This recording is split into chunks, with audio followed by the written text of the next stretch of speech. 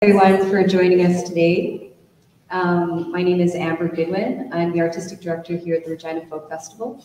Before we begin, I'd like to take the time to acknowledge that we here are gathered on Treaty 4 territory, the original lands of the Nehiyawak, Anishinaabe, Dakota, Lakota, and Nakota peoples, as well as the Métis and Michif homeland. And we respect and honor the treaties made on all territories and acknowledge the harms and mistakes of the past. And we're committed to move forward in partnership with indigenous nations in the spirit of reconciliation and collaboration. Today we're all gathered online and in person for an artist talk with Lido Pimienta and Shimby, moderated by Director Curator Alyssa Fearon. I want to say that on behalf of the Regina Folk Festival, it's been a real pleasure to work with the Dunlop Art Gallery and their teams. They're incredibly professional and wonderful and easy to work with. Just making everything a complete joy. And we're also incredibly honored to be working with such incredible artists locally and visiting here on Treaty 4. I'm going to take a minute here to introduce our guests. Lido Pimienta is a Colombian Canadian musician, singer, and songwriter. She rose to prominence after her 2016 album La Papessa won the Polaris Music Prize. Her music incorporates a variety of styles and influences, including traditional indigenous and Afro-Colombian musical styles, such as Cumbia, as well as contemporary synthpop and electronic music. Shimby is an artist, writer, and administrator who currently works and resides between Treaty 1 and Treaty 4 territories. They've received funding from municipal, provincial, and national arts councils, as well as awards from local and transnational arts organizations. Their practice engages with themes of place and its abstraction from a diasporic, queer, and feminist perspective. Currently, they are the executive director of the Saskatchewan Grown Goal Cooperative, co-director of the Windex Festival of Moving Image, and also guest curator of the forthcoming Art and Wonder publication. Alyssa Fearon currently holds the position of director curator at the Dunlop Art Gallery, Regina Public Library. Integral to Fearon's curatorial practice is a community-based approach that prioritizes the voices of historically underrepresented groups. Her national experience as an arts professional has equipped her with a broad understanding of the Canadian arts sector and its needs. Thank you all three for joining us. And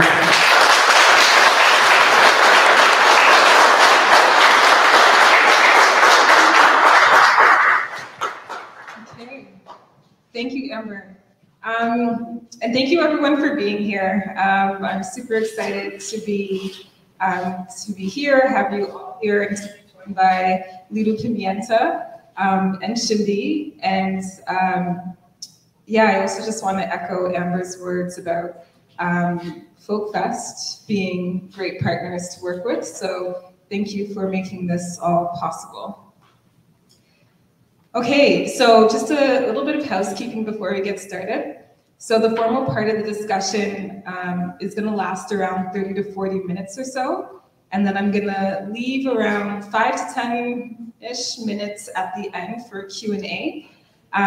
So we'll take your questions in the audience here in person as well as online. So if you are watching us from home online, please write your questions in the chat and we'll do our best to get to them towards the end.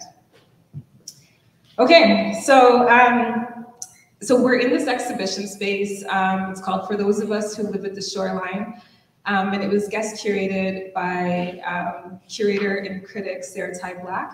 So I thought I would work with some of Sarah Ty Black's words to just ground our conversation and to open things up. So in Sarah Ty Black's essay that they wrote for this exhibition, they say, what might freedom look like for each of us? What might it feel like? What are its tactile, spiritual, and social elements? I hope that these spaces can act as sites for contemplation for future making, present living, and for so much more than just enduring. So with those words kind of situating ourselves and grounding the discussion, my first question is for Lido in terms of the work that you're doing of future making. So I think that most people are quite familiar with your work as a singer-songwriter, perhaps less familiar with your work as a visual artist. So can you talk about how you're doing that work of future making through your visual arts practice? and maybe how those realms overlap for you. Yeah,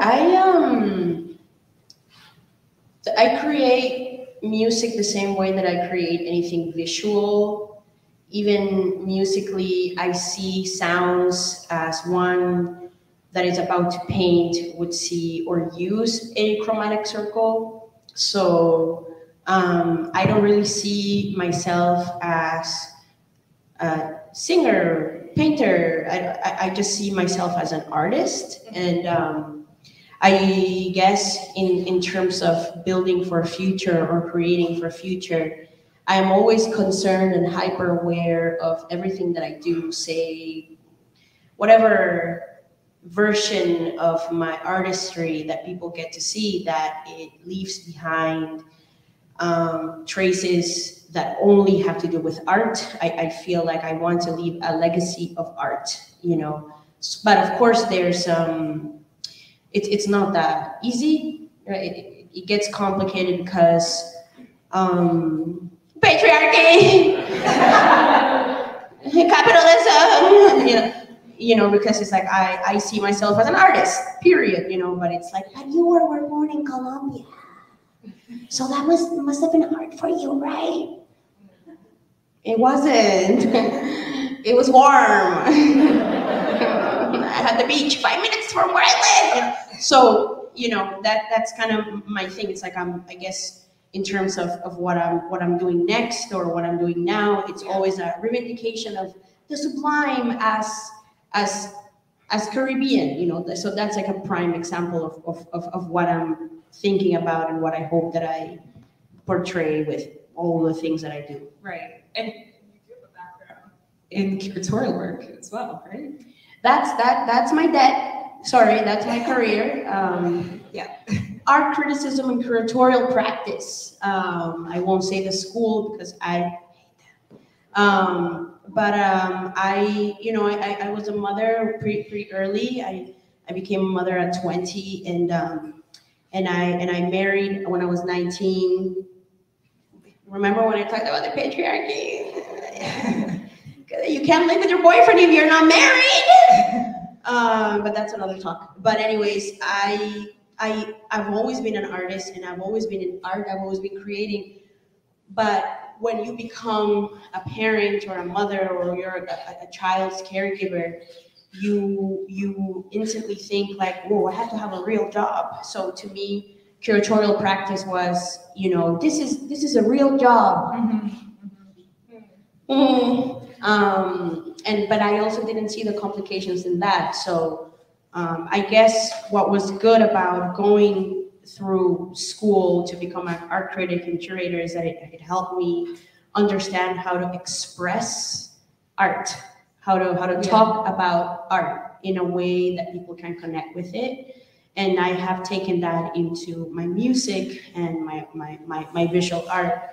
So it helped me in that way. Not the student then, but everything else is good, right? It's like, yeah, like I know where my vision comes from, and I know where I'm going, and that helps with establishing all those ideas. Yeah, I love that. I love that you see the practices as one and the same, like there's kind of a continuum. So I appreciate that. So the next question is for Shimby. So similar question for you, but I also want you to just talk about your video work that is here in the exhibition. So for those of you who may not be aware, Shimby's work is just at the back wall behind you. So I encourage you to check it out after the talk. But I do want Shimby to just tell us a little bit about your work. Thanks, Alyssa. Yeah. And Lido. Yeah. And Sarah Chai Black. Full name. So this work is called Yaya Ayat, and it was made in 2010 on Super 8 when my grandmother was living in Athens at the time. And it's a work about diasporic longing and family, and also a sort of matrilineal quest of sorts. And it's still pretty dear to my heart. It was made through a program called the Mosaic Women's Film Project through the Winnipeg Film Group, developed by filmmaker Cecilia Araneda, who was a longtime executive director of that Artist Trend Center in Winnipeg. And it's so important for me to name her name because without a lot of the work that she did in a historically white institution, in a historically patriarchal institution, both of those things are at the core of a lot of filmmaking spaces.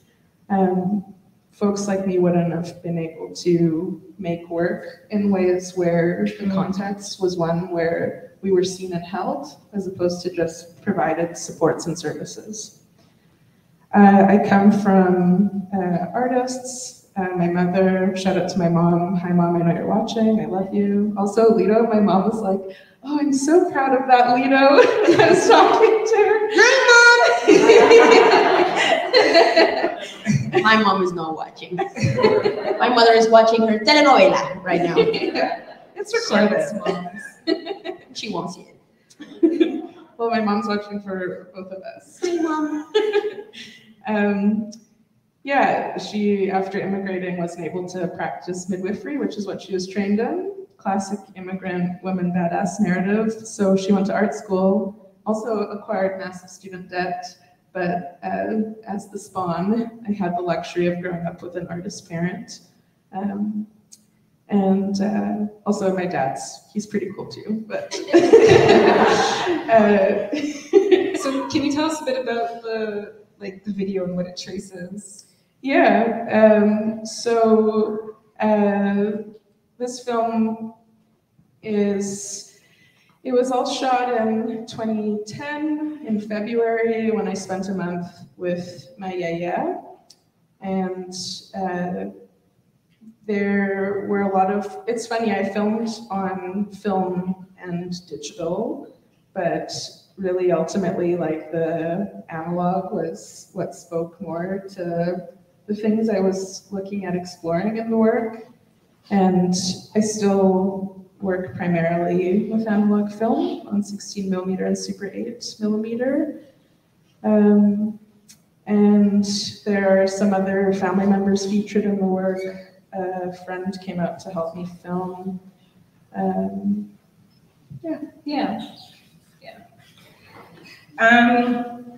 So I want to get back to Lido, but before I do that, I want to ask you, Shimby, about the question around future making and how you're approaching that in your practice as a visual artist and also now as an administrator, because I know you spend most of your time doing the administrator side.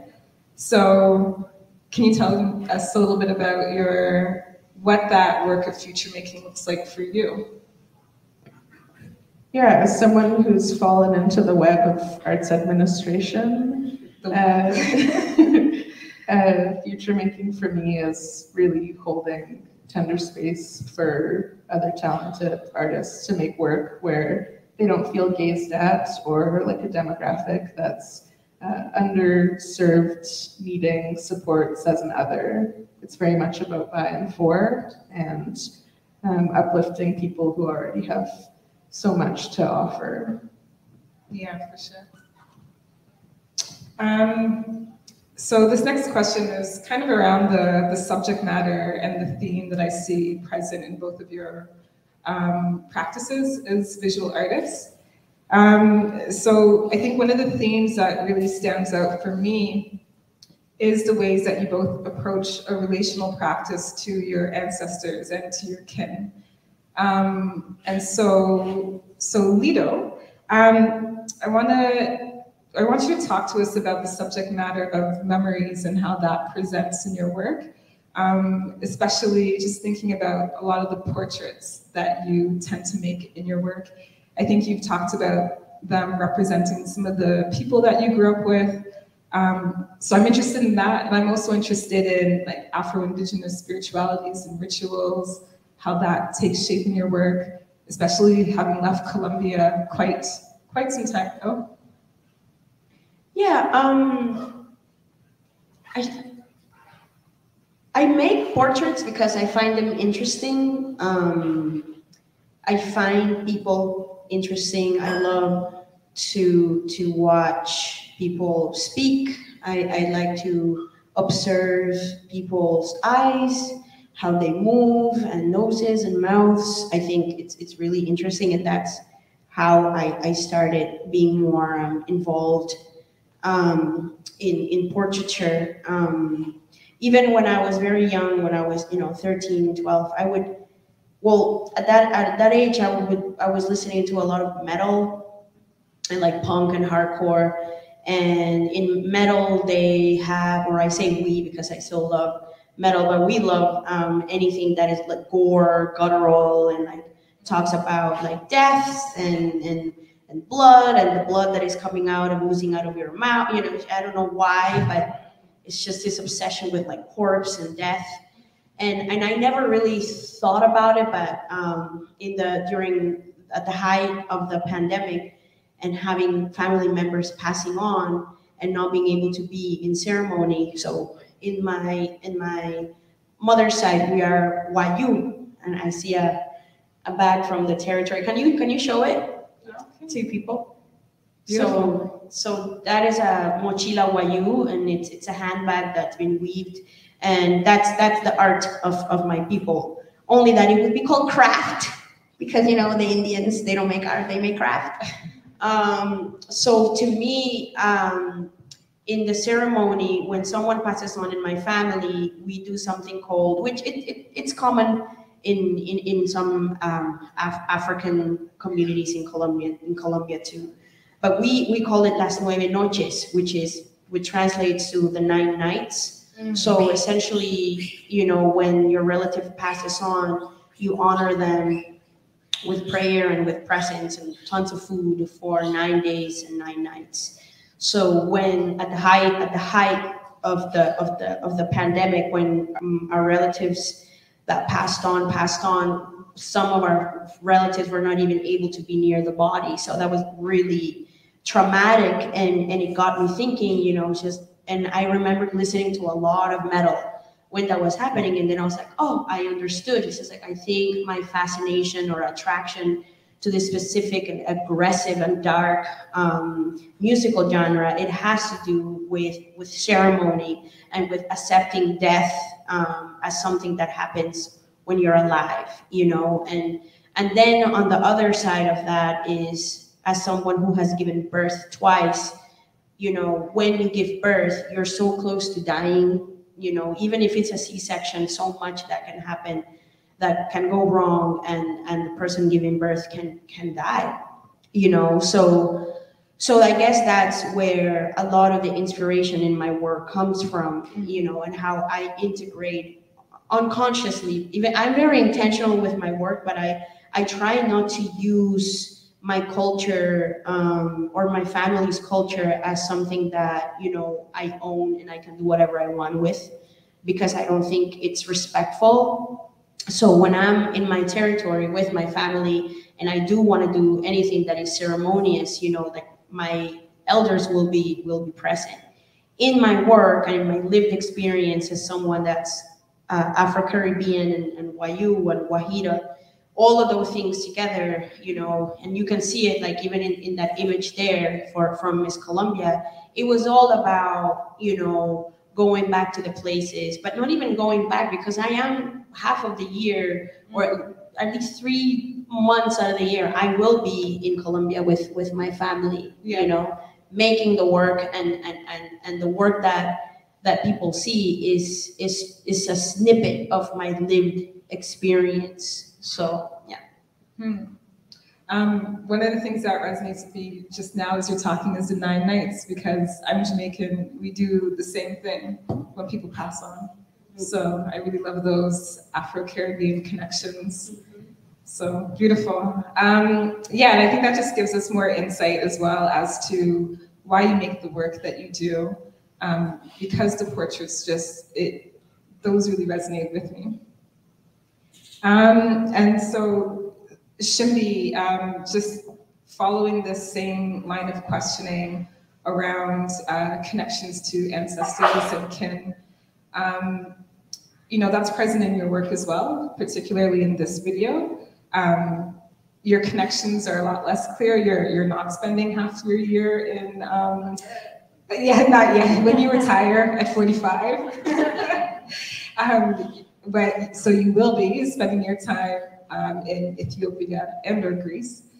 But can you talk to us, yeah, just about those connections, and particularly in this work, I guess a bit of the discrepancy between the expectations and the realities for you in terms of what it was like to meet and get to know your grandmother and get to know your Greek and Ethiopian cultures better?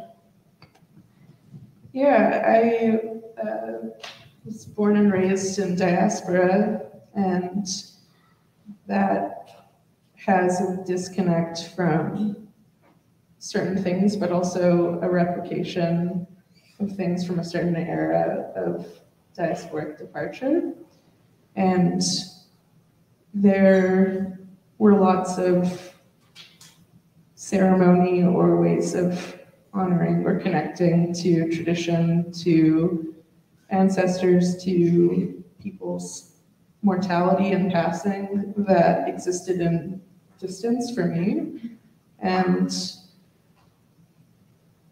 yeah, it's interesting to think about exploring that, because it's an absence, but it hasn't felt like a void. Life is full, even when, at least for me, when there's a disconnect, and I really try and honor that tension. My relationship with my yaya before making that film project was mostly through the telephone over distance. We did go and visit when I was a child, and I did visit her once before with my sibling. Shout out to Teddy, who's watching this after the live stream. Shout out to Teddy. Yeah, we did go and visit her when she was still in Athens, when we were both teens. So it wasn't like a first meeting, but it was definitely a first foray into bridging and emergent and young adult longing that's intentional. Fun fact, I'm named after her. I'm the only grandchild named after her. My legal first name is Hagar Salam, which is hers. And I think that makes me feel a certain kind of connection as well, and a certain kind of desire to honor that relationship. And she's the only living grandparent in the family.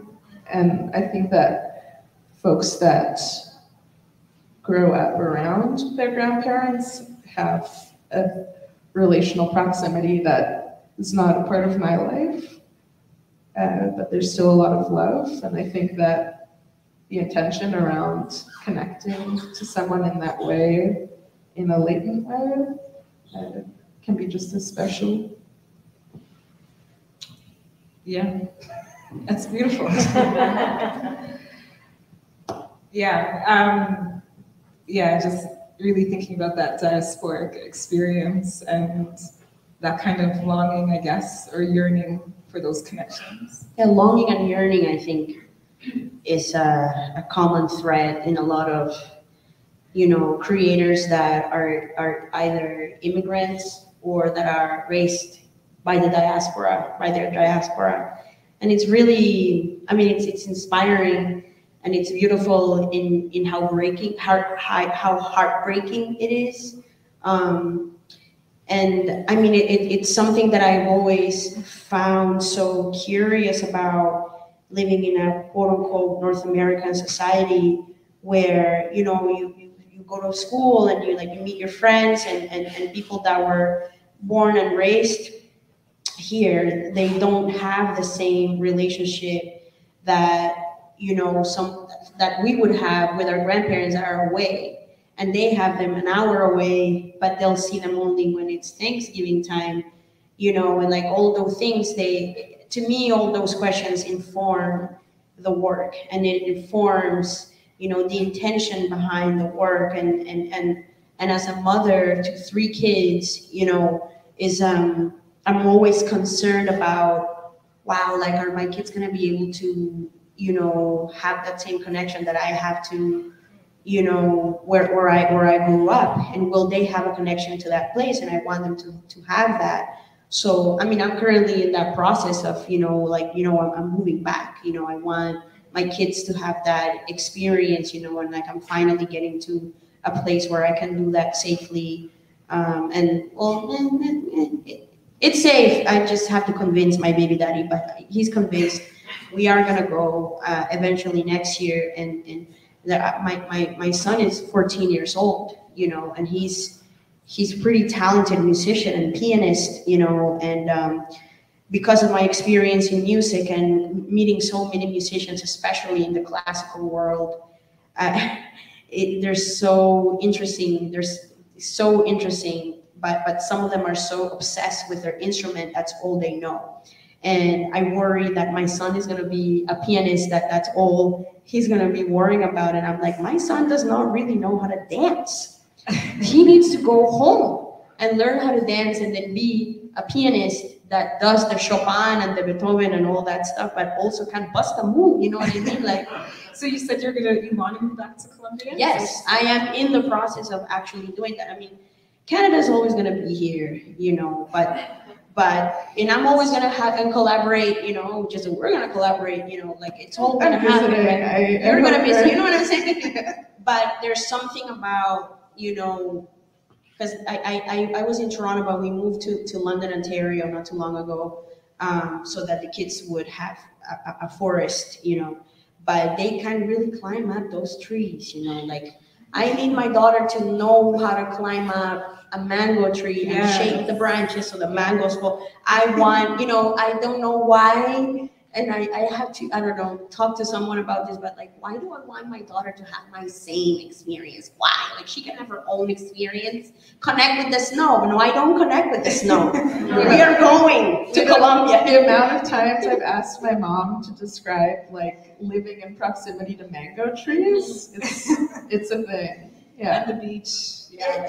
You know, there's just some things, you know, like, and I'm so happy that I've been able to connect so much and create so much and do so much with all the complications and problems and drama. You know, you Google me up and there's so much drama in Canada, but it's also so wonderful to have a place that I can go back to and also have drama. That place. A different kind of drama. It's a different kind of drama, but you know, okay. Yeah. So, yeah, I think that connection to place is super important, and it looks different, right? Like we're all in the diaspora, but in different ways, and so our experiences and our connections to home, I guess, is different. So I also want to talk to you about your video work too, Lido, because I think you're a video artist as well, in the sense that you do a lot of the creative direction for your music videos, which are, you know, it's part of that extension of your visual art practice. So can you just talk to us about your process in terms of the creative direction? Particularly, I'm thinking about the field of music videos as one that's heavily male-dominated. We talked about patriarchy, and so what does that mean and look like for you to prioritize Afro-Indigenous women in such a male-dominated field? I don't really think that deep when it comes to context of the world in relationship to my work. And I do that intentionally because I feel like there is such a weight on the shoulder of whoever is a creator who isn't white. Because somehow, you know, if I want to write a song about a flower, now that is the flower of the revolution. No, I don't want this to be the flower of the revolution. I just want this to be a flower. I want this to be a song about a flower and how it smells so nice. No, but when you smell it, do you smell the scream and the pain of your ancestor? No, I don't. It is a flower, you know. So when I do my videos, you know, they're visions. You know, I'm a visionary. I'm fantastic, I'm fabulous, I'm an artist, I'm an artist. So I just want to make my videos, you know, so I can be in front of the camera and behind the camera. So what I do is that I write my, I make storyboards and I write the treatment. And then, you know, I get a team of people that, you know, I like, and then we get together and make the videos, you know. And it all starts with, you know, a dream. Sometimes I'm washing the dishes, or I'm washing the dishes, or I'm with my, you know, yesterday I had a vision. I was at the airport. I got off the plane and I told my baby daddy, like, I want to go to the hotel and cry myself to sleep. Because we've had a terrible week flying, like luggage lost, instruments sent to other countries. It's been really bad.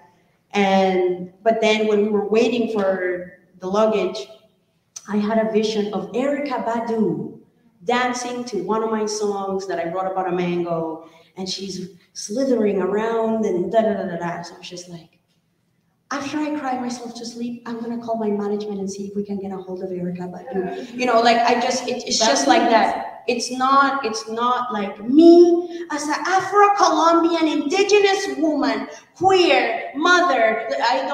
That's not what I do. I don't think of myself as anything, but I'm a human being that creates, you know. I feel like all of the other adjectives and all the other things are pushed onto me. And I just try to make beauty, you know. I just want to make beauty. I just want to make work that is sublime when you see it. So I feel like my work in the past is going towards that. Like that's the goal, like making something that is timeless, something that is inspiring, something that is tender, that it's raw, that is real, you know. But I don't really think in the context of, because of course it's a male dominated.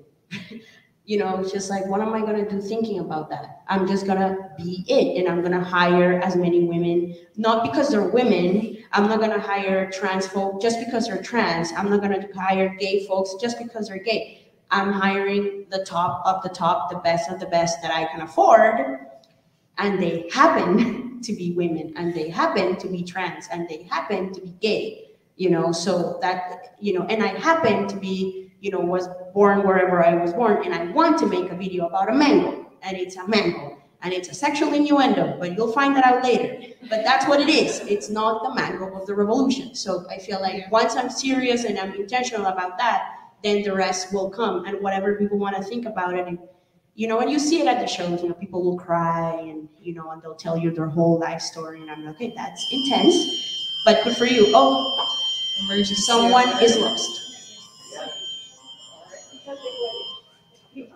El clima? Okay, all right, cool. Okay, it's not an Amber Alert. Okay. It's the weather, it's hot. What is it? Is it an Amber Alert? Oh no, okay. Tormenta, okay, all right. Storm, okay, all right.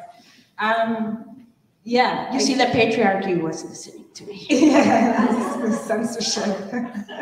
I get what you're saying. It makes me think about this artist's work. There's this photographer, Michelle Pearson Clark, and she did an exhibition where essentially there are portraits of all these Black people in Toronto. And then she was like, you know, people keep saying to me, oh, like, what is this critiquing? What is this like commenting on about like the Black experience with blah? She's like, actually, no, it's just me like, you know, testing out my technique with the camera. Like, I'm just trying to like be a better photographer. And why can't the work just be about that? Like, why does it have to be read into in all these ways? It's about me and my camera. So I think that's because the art world is so full of excrement. It's so full of what? It's like full of poop. Yeah. Oh. Right. Because I feel like so much of the art world, and I'm putting my curatorial hat on. It's so much about the story behind the piece, right? Yeah. It's just like you have to convince people, and I think that there's so much, and especially the canonic work of, you know, the European men, you know, doing their work, especially the abusers, especially the cultural appropriators, you know, we all know them.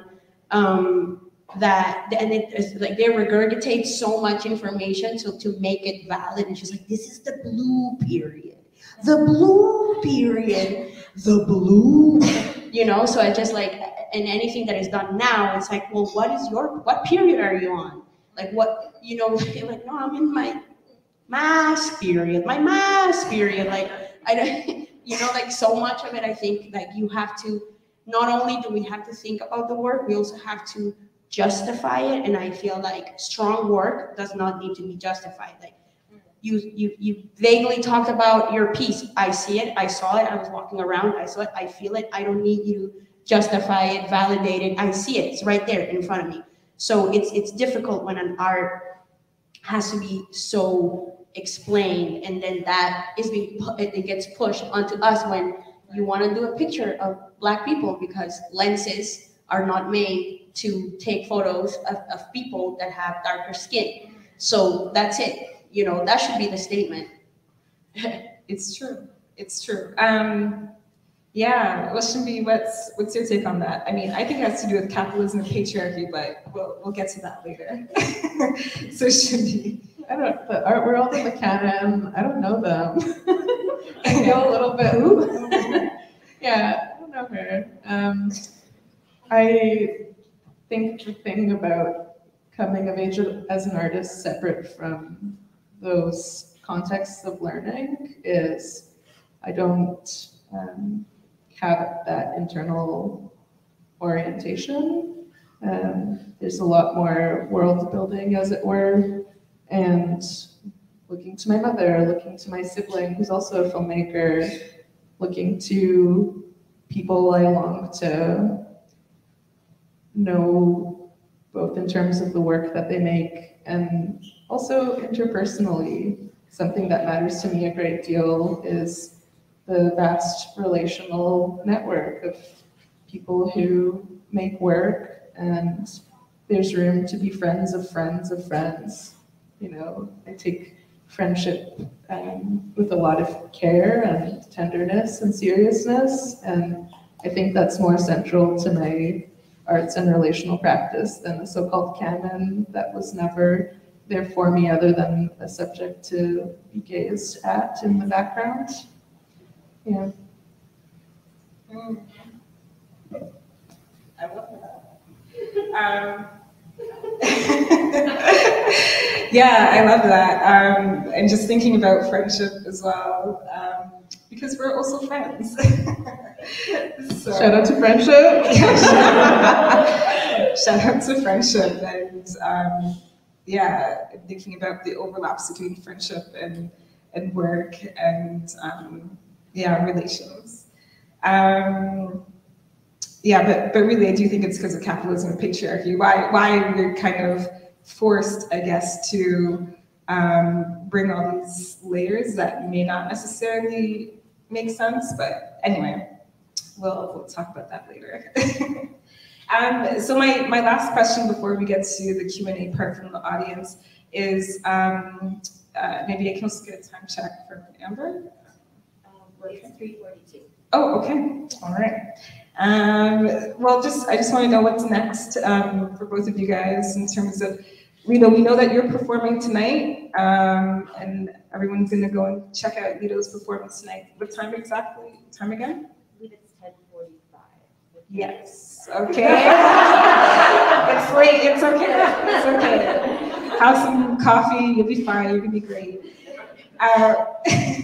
But thinking about what's next for your practice as a visual artist, when are you creating? What are you creating? What do you want to create that you haven't yet? I'm making new songs. I'm working on my record for hopefully next year, and it's exploring why we're still alive, what's worth living for.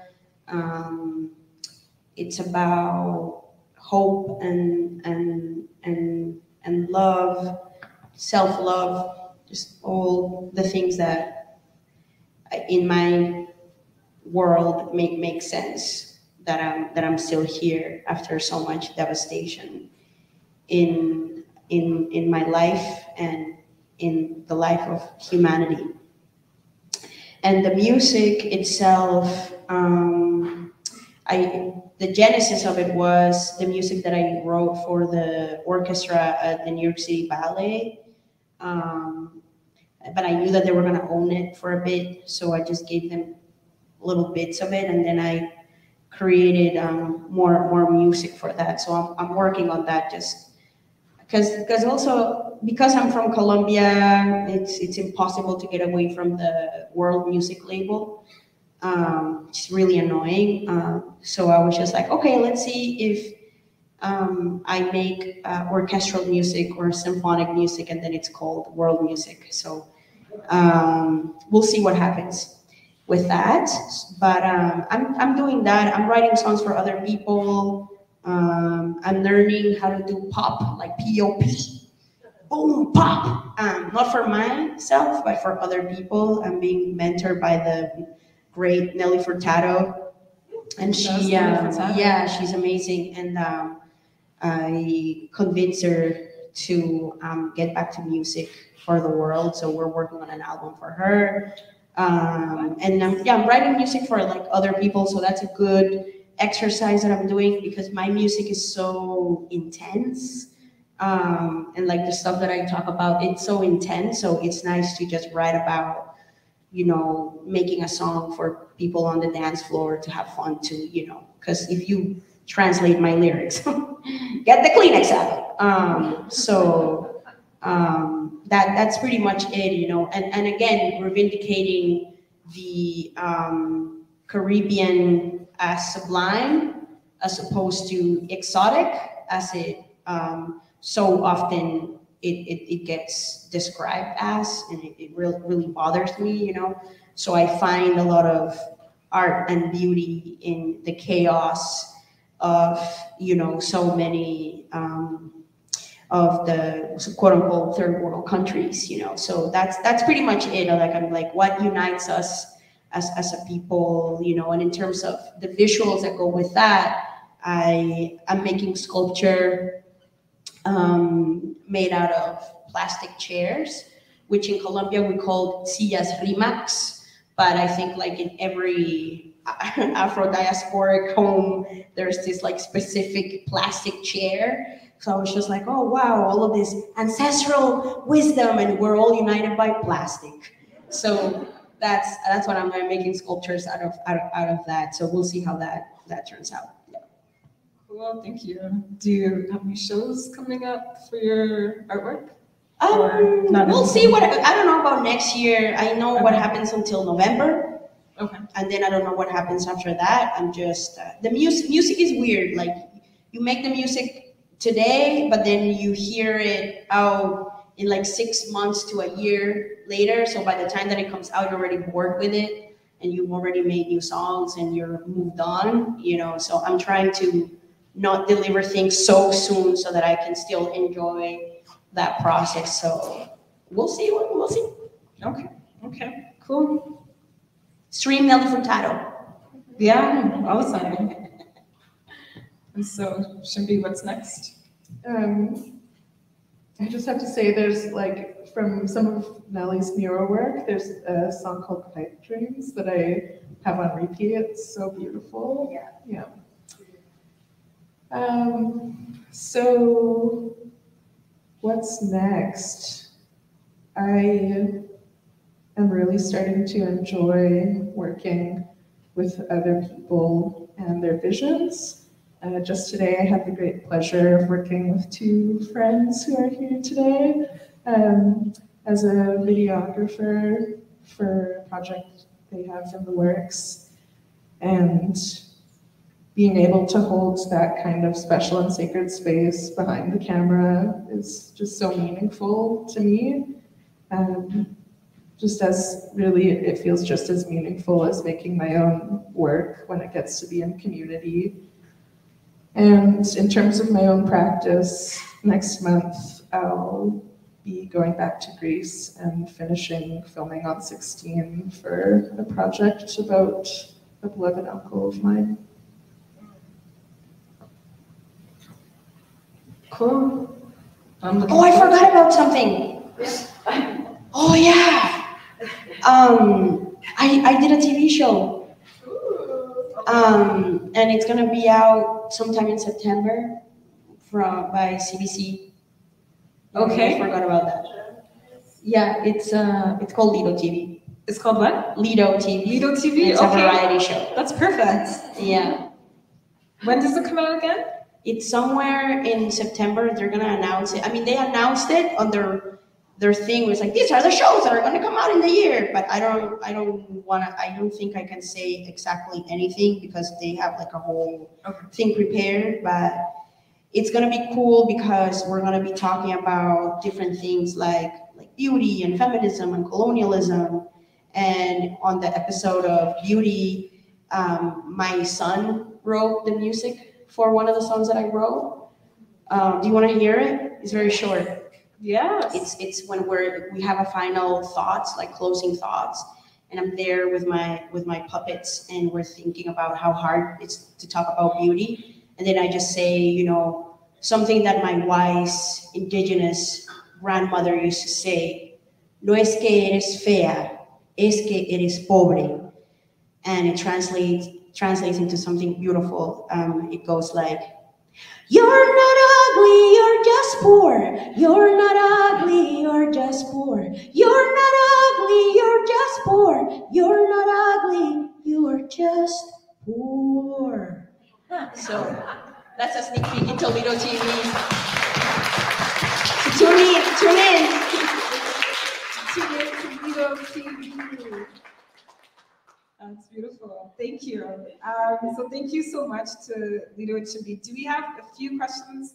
We only have time maybe for maybe two. Okay. So all right, let's start with Jesse and then go to Samra. So go ahead. For Lido, I really relate to you listening to heavy metal and punk to deal with things in life. And I lost my mom to cancer last year. And so I had a lot of anger for many months, and on top of that, thinking of colonialism and the patriarchy of capitalism and homophobia and. So I'm curious, who do you like to listen to for heavy metal when you feel like you need some heavy metal and punk? I'm curious. Well, my Holy Trinity. So I start with Kitty, which are actually from London, Ontario. Okay, they started as teenagers. And they're Kitty, and then I go to Fear Factory, and then I go to Cradle of Filth. They're from England. And then, as a B-side, I'll do a little bit of Sepultura and 6 Feet Under. Yeah. Let's get to Samra first. Hi, thanks everybody. I have a question, thinking about being creative in so-called unconventional spaces and who gets to decide what's conventional and unconventional. So for Lido, you've been very, very vocal about your love of Dufferin Mall. And I want to hear tell us about your love of Dufferin Mall. And then Shimby, I want to tell you to tell us about what would be your spiritual equivalent. What's your spiritual Dufferin Mall? Are people familiar with the Dufferin Mall? So the Dufferin Mall is a mall that is on the West End in Toronto, and it's just a mall that is so mediocre is perfect, because you won't get the best store there is H&M, right? That. But it's wonderful because it's my home away from home. Because when you go to the food court, you'll see people from all around the world. And there's little neighborhoods inside the Dufferin Mall. What do I mean by this? You go up the escalator, and then there's gonna be, in whatever little seating area next to the juice place, there's a group of old Portuguese men complaining about whatever they are complaining, and I love that.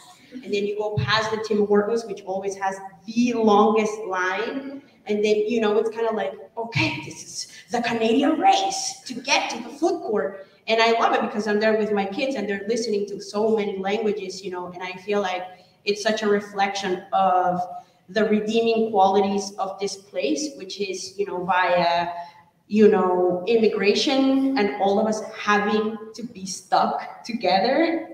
you know, because a lot of those people, they don't want to be together, and like culturally, so many of those countries don't even get along.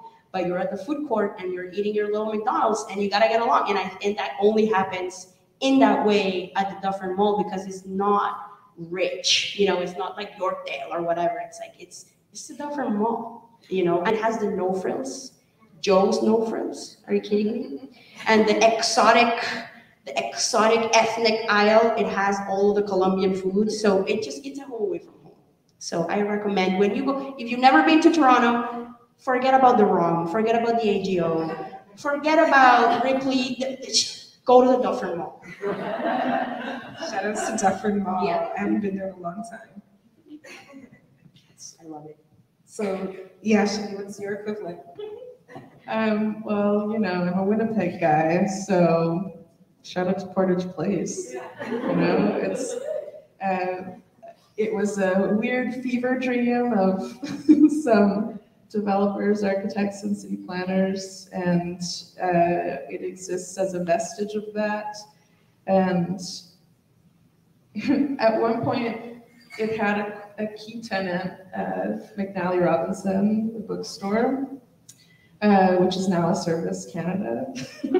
It also had an IMAX and an art house cinema called the Globe Theatre. Right now it has the PTE, the Prairie Theatre Exchange, but it has a lot of small shops, food court that is always inhabited along as Tim Hortons line, salon ran by Eritreans and Ethiopians on the main floor. And there are so many skywalks in Winnipeg's downtown. You can kind of access the Portage Place Mall from most other buildings. A Mecca, you would say. A Mecca, one would say, yeah. And I think just in terms of contestation of place and space, as human geographers would put it, the way that Portage Place is inhabited now is very different from the vision, which was about consumption, was about a whiteness and whitening of downtown Winnipeg, which has experienced all kinds of, you know, donutting of folks not being in the urban core. And now that the Winnipeg Jets are back, you know, there's this sort of desire for the downtown core to be rebranded in this very white middle class way, where sometimes people will come in for events and then go back to the suburbs, and other times people will buy condos there and live where the action happens. But there's such a vibrant community that's not just rooted in that, and oftentimes, you know, you'll just go to Portage Place to get some cheap eats or some cute clothes. I mean, they just started, it's very recent, the Jerk Place. That's when you know. It just got better at the Dufferin Mall with the Jerk Place.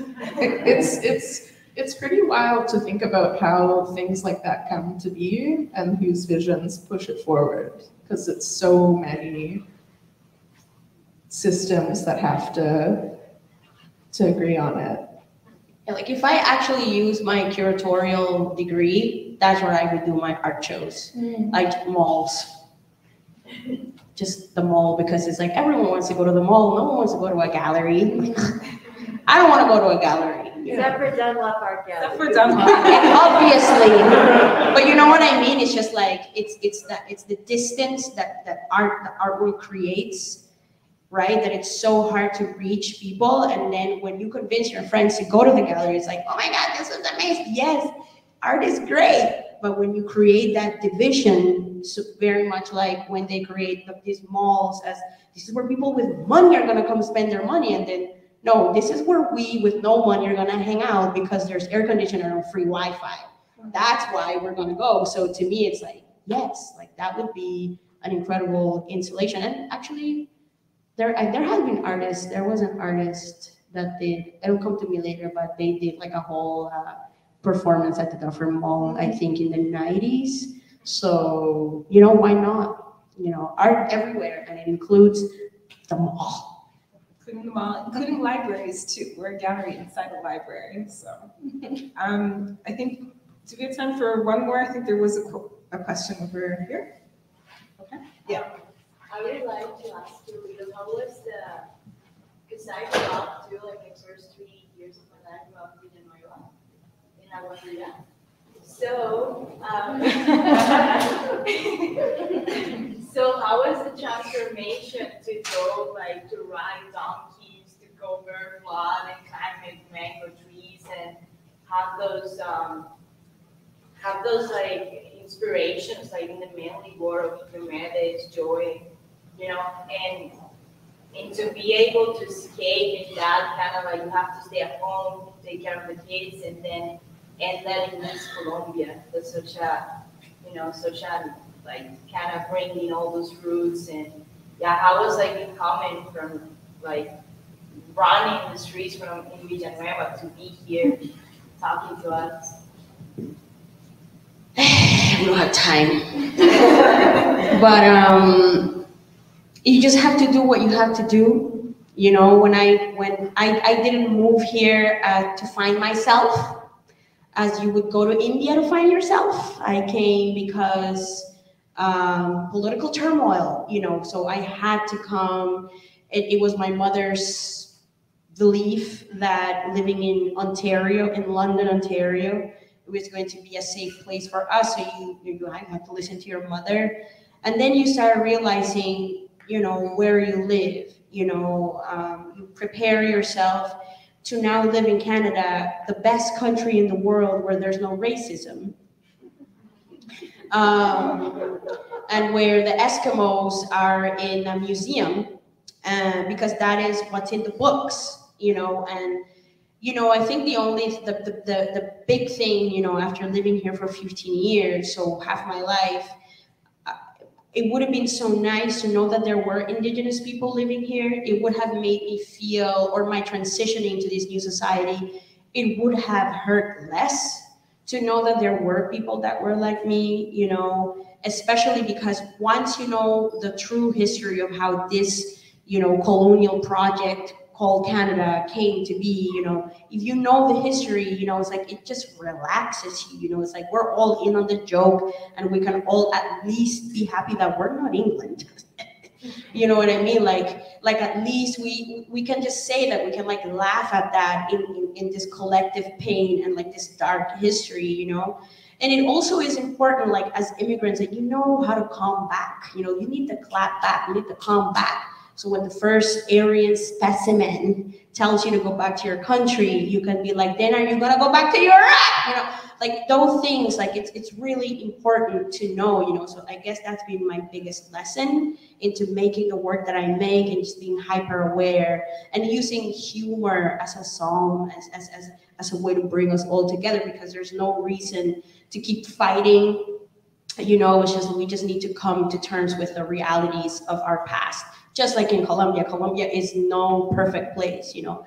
I'm going back fully aware that, you know, the catcalling that I never get here, you know, I will be getting it back home, you know. So like there's so much that is wrong here, but it's also wrong there. Again, drama there, drama here, like drama everywhere. But at least, you know, I've made it my mission, question mark, to just be aware of where I am so that I know where I'm going, especially because I have the responsibility of these 3 damn kids that I gotta raise, you know what I'm saying? Like I gotta make sure that these kids are safe.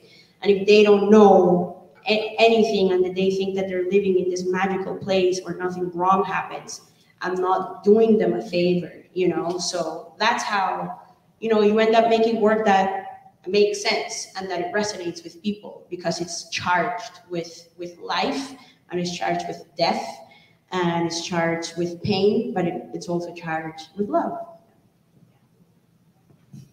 Beautiful. Today we're getting the new president and vice president are getting sworn in, and in 212 or 14 years we've never had democracy. Well, we've had democracy, but we've never had a left-wing government.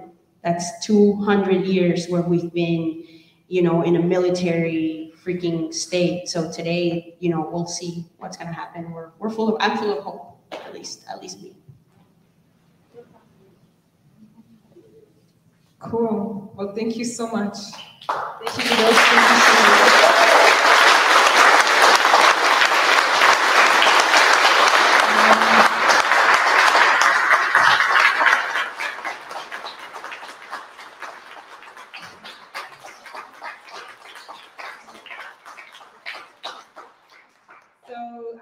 This concludes the formal portion of our talk. I encourage you to stick around and check out the work in the exhibition.